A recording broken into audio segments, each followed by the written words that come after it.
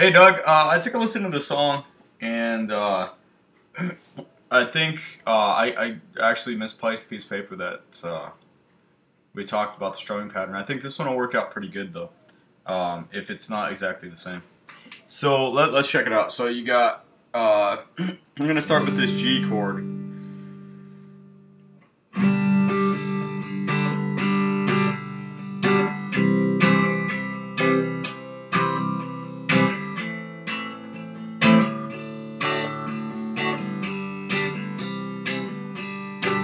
Okay, so the pattern that I'm playing with there is quite simple, and it's down, down, up, down, up, down, up, and I think that might be what that pattern was. But if it's not, this is very simple and really good sounding strumming pattern. So you'll see I moved through the chords, and you know, just to give you an idea of what that movement sounds like. But I'm just gonna play through the changes, or the strumming pattern, I should say.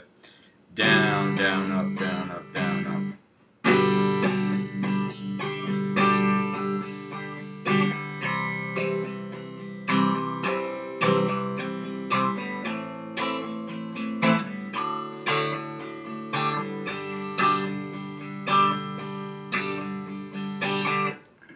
Real nice and relaxed, using the fingers instead of the pick. The pick goes clank.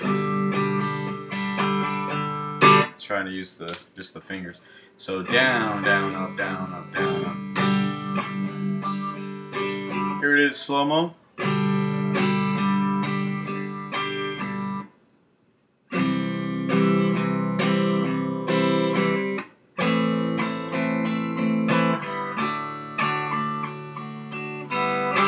And you'll notice on that last up, I'm actually using that as a opportunity to switch between the chords. So down, down, up, down, up, down, up.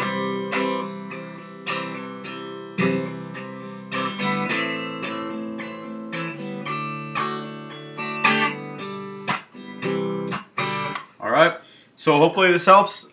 Give me a call if you have any questions, man. Thanks a lot.